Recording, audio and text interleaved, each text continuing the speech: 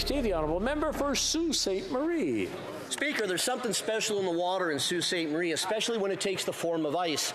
This year's Stanley Cup final had two Saultites battling for that coveted prize. At the end, it was Michael Amadio who hosted Lord Stanley Cup. Michael, you played a fabulous game and made the Sioux proud.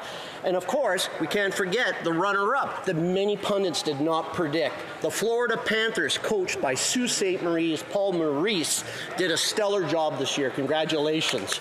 And as well, we also had Jack Matier. Jack Matier played with the World Juniors and brought home the gold this year with that team. And we are celebrating him in the Sioux as well. We had three stellar hockey people, and we know they're stars today and will be stars tomorrow. So congratulations. We have very, very special hockey tradition in the Sioux, and this is where hockey stars are made. Thank you very much.